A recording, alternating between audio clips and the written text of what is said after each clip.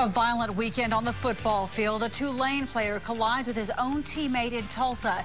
Then an Arkansas player is carted off the field after a bad helmet-to-helmet hit in Little Rock. Now those injuries are putting more focus on the safety of athletes here in Green Country. Tonight, the University of Arkansas still hasn't said how bad the injury is to its player. But we do know the Tulane player's in stable condition at a Tulsa hospital. Doctors say it's still too early to know the long-term effects of his injuries. New tonight, 2 News reporter Liz Bryant shows us how coaches here in Green Country are trying to prevent injuries. Karen, coaches tell me there are a lot of what-ifs in this game. The biggest one, what if someone gets hurt? They say what it comes down to is what coaches are teaching. Down. Hut. The thrill of the tackle. Oh, that's not bad. Good. Break. Breaks out football at an early age.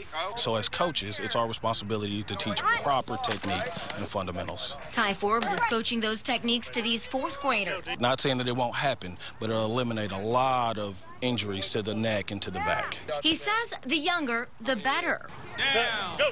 Push. It's never full contact. Never full contact during practice. But you'll sometimes see otherwise. There you go. The older players here at Union High School say those techniques become second nature. You got to tackle with your eyes. More like an instinct that takes over. A lot of people know the dangers, but, it's the exhilaration of being able to, on the field, it still gets people going. Can you walk?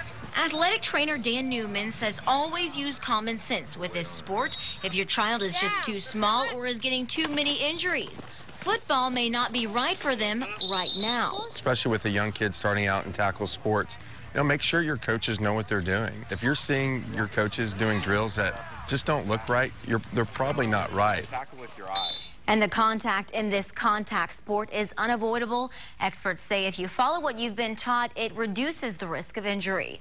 Liz Bryant, 2 News works for you.